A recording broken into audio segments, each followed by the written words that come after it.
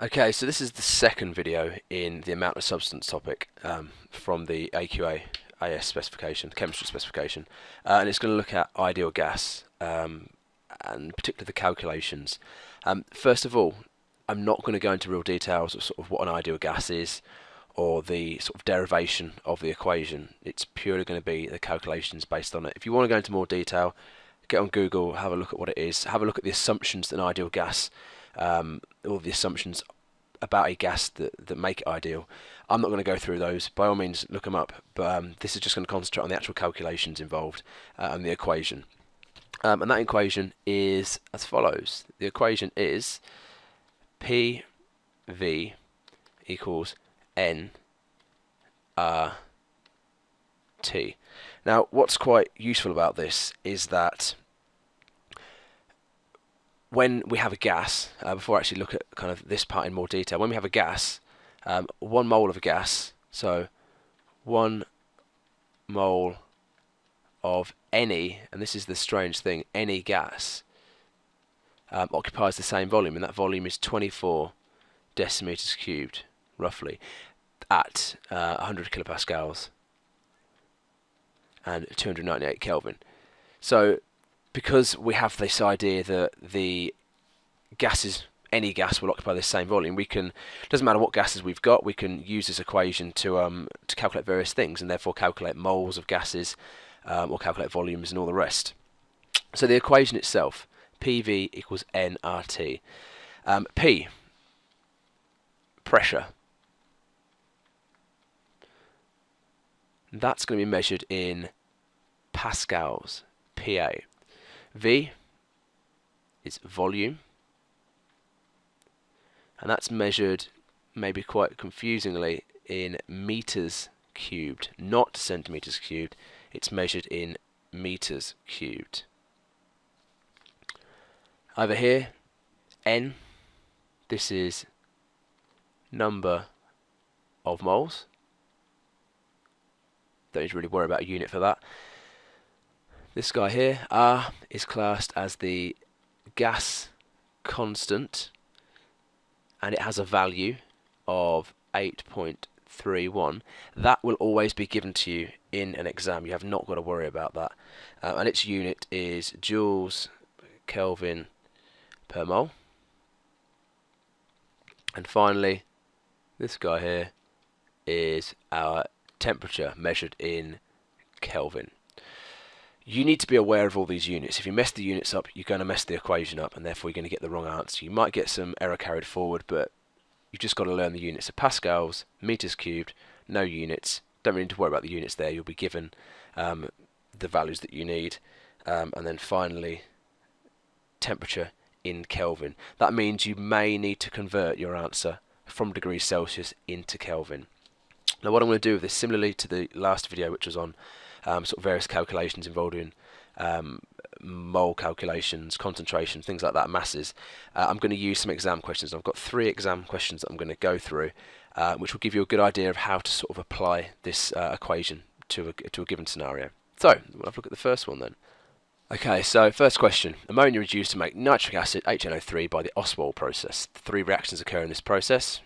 Reaction 1, reaction 2, reaction 3, and then we go on to, in one production run, the gases formed in reaction 1, so we're looking at this one here, occupy a total volume of 4.31 meters cubed at 25 degrees Celsius and 100 kilopascals. Calculate the amount in moles of NO, nitrogen monoxide, produced. Give your answer 3 significant figures, and you can see here it gives you this gas constant R equal to 8.31 joules per Kelvin per mole.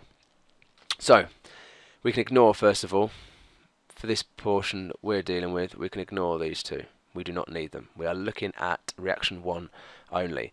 And as I would do in any question like this, I would look at the information you've got. So we have a volume, we have a temperature, and we have a pressure, and of course we have a gas constant here as well. So, starting point, write the equation out.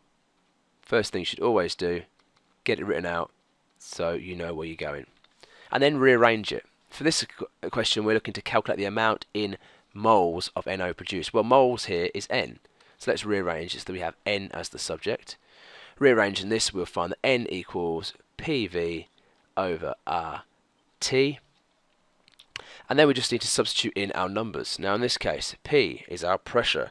Now pressure here is 100,000 because we have kilopascals. Remember that pressure was measured in pascals. We've got to convert this to pascals. Do not keep it as 100. It's the classic mistake here. There's a lot of unit conversions. So 100,000, multiply that by our volume, which is given in meters cubed, which is quite nice. No conversion required there. Divide by RT, R being 8.31 over here, they give that to you, that's nice, and T, not quite so nice, not given to us in Kelvin, just got to convert it, 25, add 273, which of course actually takes us to 298 Kelvin there.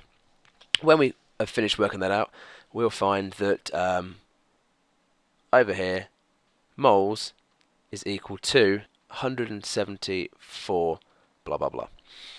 Now, you might stop there and you might say, right, fine, I've done my answer, but that's not actually the end. Because if you read this, calculate the amount of in moles of NO produced. Well, this thing here, this equation of PV equals nR2 and these volumes given, it's referring to the total gases. So the gas is formed in reaction 1. Well, there's another gas here as well, there's water.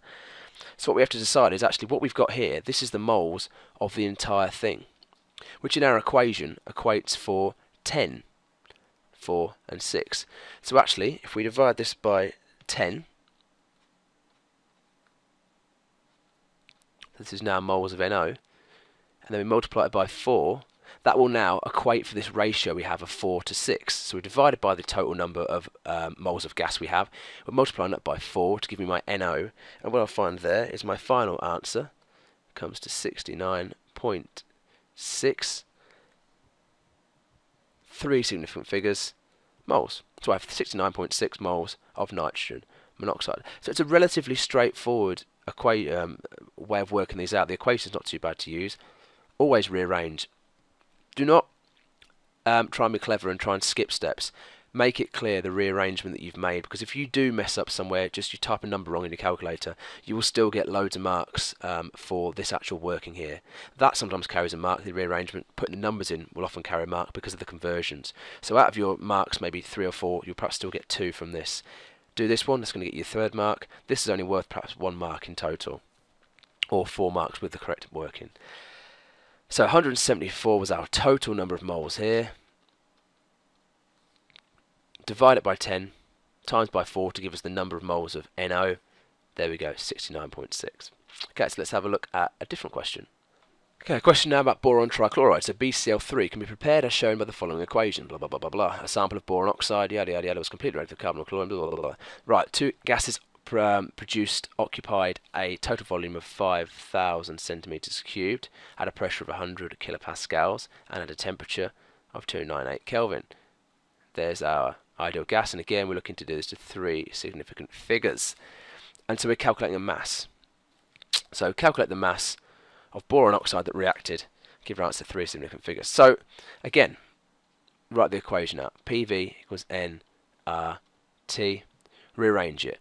We're going to again work out moles, and we're going to finally convert that to mass. So therefore moles is equal to PV over RT, just as we had before. Put the numbers in, 100 kilopascals, remember, scale it up so it's in pascals, 100,000 pascals multiplied by a volume. This time, not quite so nice. It's given to us in centimeters cubed. Now, I'll show you how you convert here. If we start with centimeters cubed, remember that we looked before at converting to decimeters cubed, and in doing so, we divided by 1,000. Well, the same is true from decimeters cubed to meters cubed.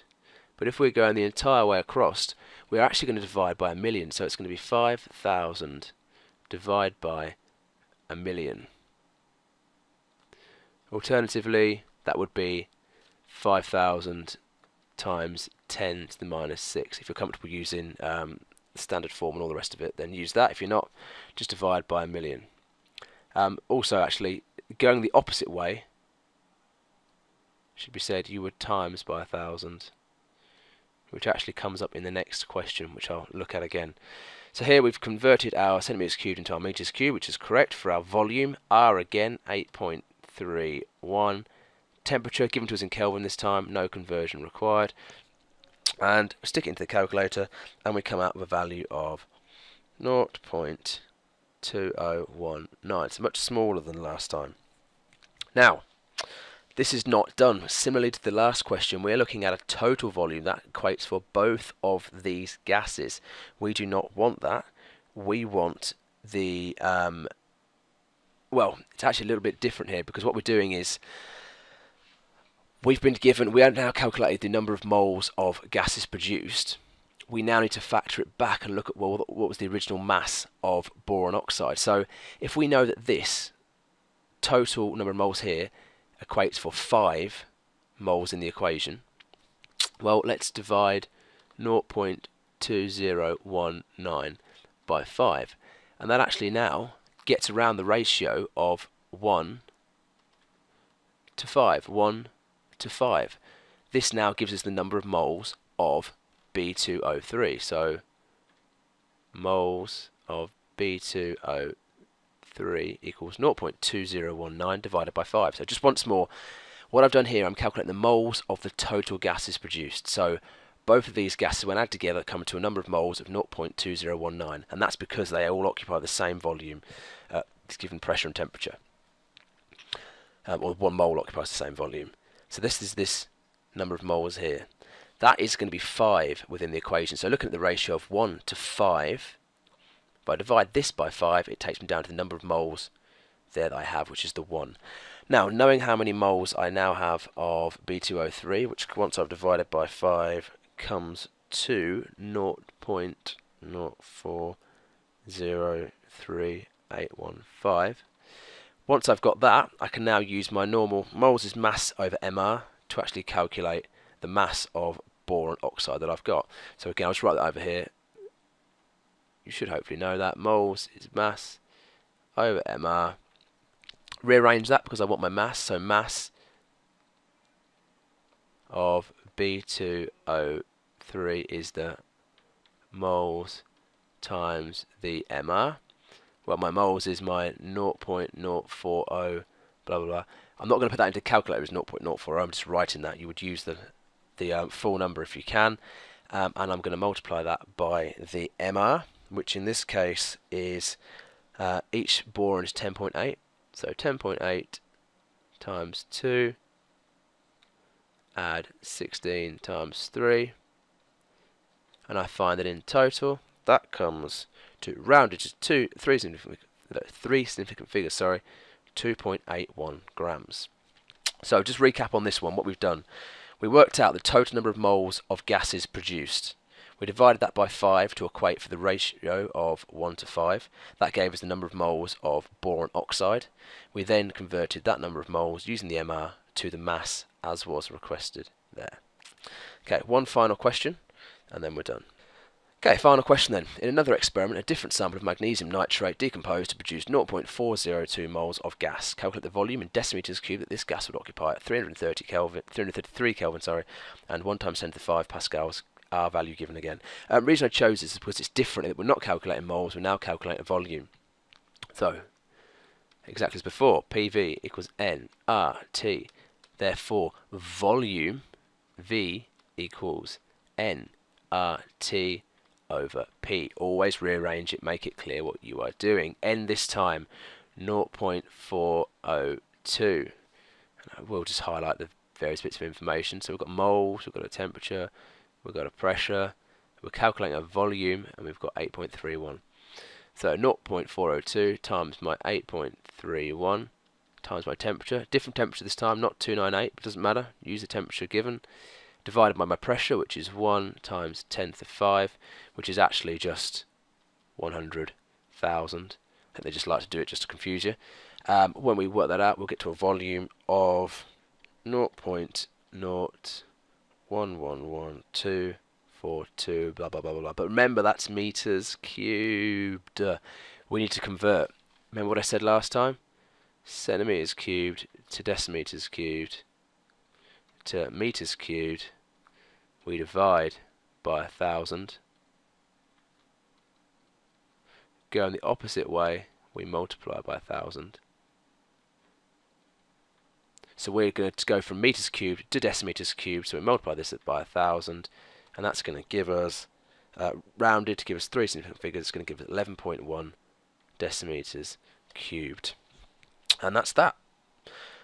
Different one there then. So V, working out our volume, given the various information from the question again. Convert from meters cubed, decimeters cubed. Do not miss that in the question. Yeah, volume in decimeters cubed, and there we have it. So that's a fairly quick video, but hopefully that's been some help of looking at how the ideal gas equation works.